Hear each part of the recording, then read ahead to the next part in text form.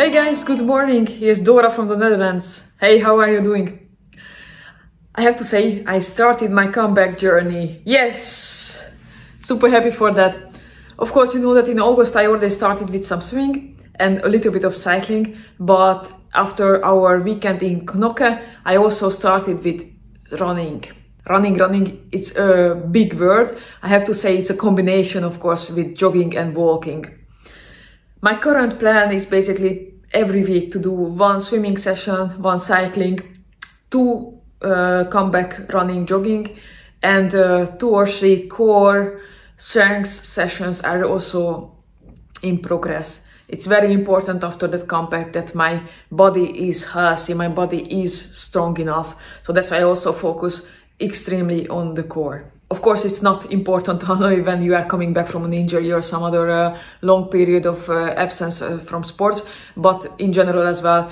Keep your core strong, keep your balance, keep your strength exercises at least once a week, but if you can afford even 2 swim times, it makes real difference. I don't have really any footage because I was really happy that I could go, and I was really focusing also on the technique because, yeah, I skipped almost a year from running. So I really need that focus. But for the next video, I will be definitely coming with some materials as well. I have completed 3 trainings.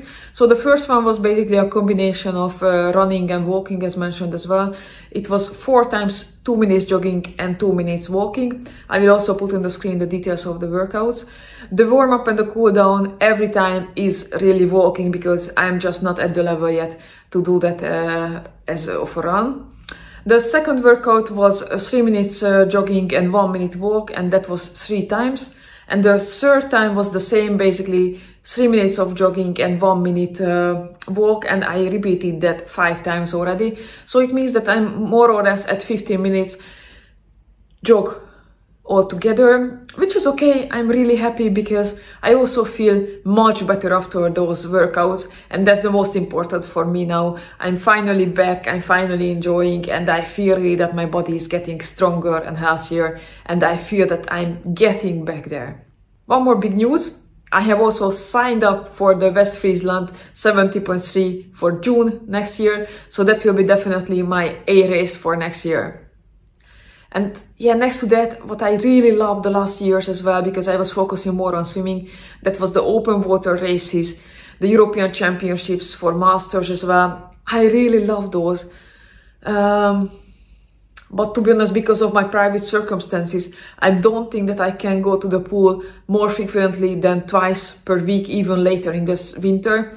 So I'm happy that I'm swimming currently once per week. Maybe I can do the twice per week, but more than that, that will be really a challenge where I don't think that I want to put my focus the upcoming winter. So I have to do my best with those 2 swim sessions per week. It's not really enough to get to a really nice result, either in open water or in the pool. How are you doing? How is this fall going for you? Maybe you are running a half marathon or marathon.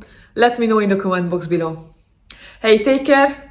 If you like the video, please give it a thumbs up and don't forget to subscribe. See you in the next video. Bye.